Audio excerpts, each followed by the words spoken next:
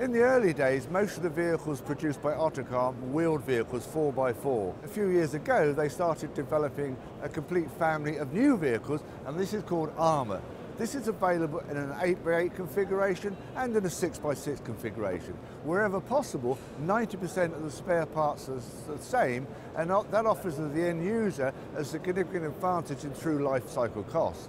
They can be available with a fully amphibious version or a non-amphibious version. This particular one is really in the IFE configuration, and it's got a turret armed with a 30mm cannon and a 7.62mm machine gun. But you can have it fitted with a remote control turret or a two-person turret.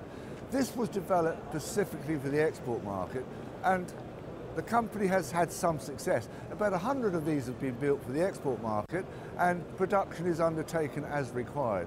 It has central tire inflation system and good cross-country mobility, and where possible, all the key subsystems are commercial, so you can get those spare parts all over the world.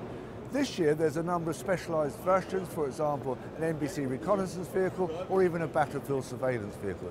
So the number of versions is considerably expanded.